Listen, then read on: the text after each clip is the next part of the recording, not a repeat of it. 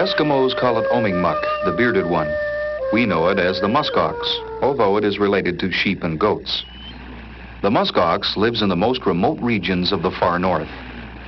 It has probably the longest hair of all wild animals, sometimes reaching 25 inches in length. From May to August, the fine underwool or quiviate comes off in patches from its thick coat and adds to its shaggy appearance. When attacked, the adult muskoxen standing shoulder to shoulder form a defensive ring. This maneuver was designed for their principal enemy, the wolf, and proved useless against man armed with rifles. The muskox, once brought to near extinction, is now a carefully managed species. For a more complete story on the muskox, why not contact the Canadian Wildlife Service in Ottawa?